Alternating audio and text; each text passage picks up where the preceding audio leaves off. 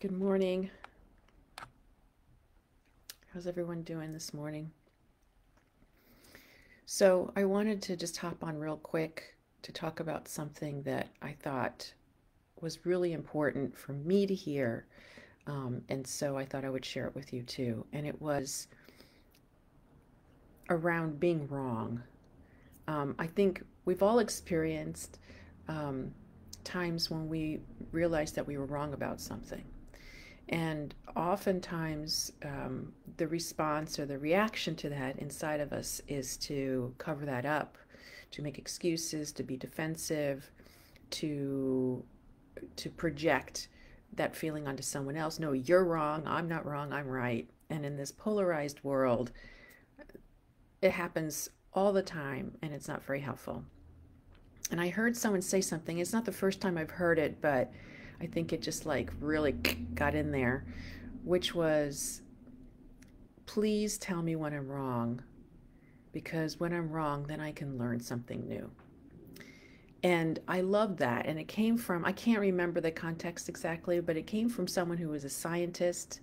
And science is based on learning when you're wrong. I mean, that's what the scientific method is. It's trying out different hypotheses and then seeing, was the hypothesis correct or not? And a lot of times it's not. It's just a guess, a targeted guess, and then you test it out and you see, is this true or not? Is this right or wrong? And it could seem wrong, and then later on it could seem right. So I guess what I'm trying to say here is that scientist, whoever he or she was, I can't remember, really inspired me when he or she said, um, I want to be told when I'm wrong because I want to learn something new that I didn't know before.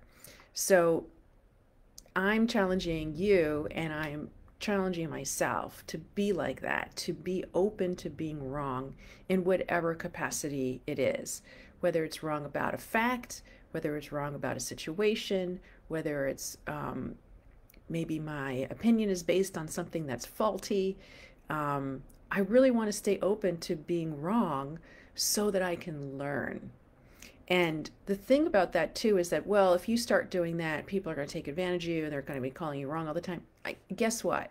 I think what's really going to happen, and I could be wrong, is that the more open you are to being wrong and the more you learn and the more you get comfortable with that, then being wrong is not a stigma anymore. In other words, you go for what is as true as possible, but you're not so protective around having to be right. And when you're not like that, people respond to that. I mean, some people are going to just always be like, you were wrong, you were wrong, you were wrong, and feel righteous within themselves. However, I predict that the more comfortable you can be around being wrong, you're not going to be concerned about that. Whether you're wrong or right, you're going to be okay.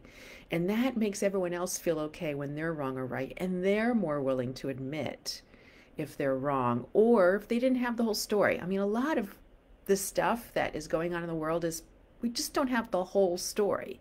We have part of the story, it seems right to us, we're very dedicated to it. And then there's this other part we don't know about or heard something weird about and we don't exactly understand it, and so we dismiss it. So if we want to get through all this polarization within ourselves and between us as people, we have to be willing to be wrong, to learn, and to be willing to see the bigger picture.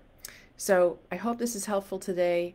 I am jumping off onto another call, but I just wanted to say that for anyone who needs to hear it, the way that you become okay with being wrong and not being so nervous about it all the time is to realize that when you're wrong, you learn something new.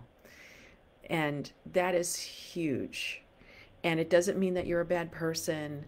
It may bruise your ego. The ego may feel kind of weird about it, but really at your core, you're fine.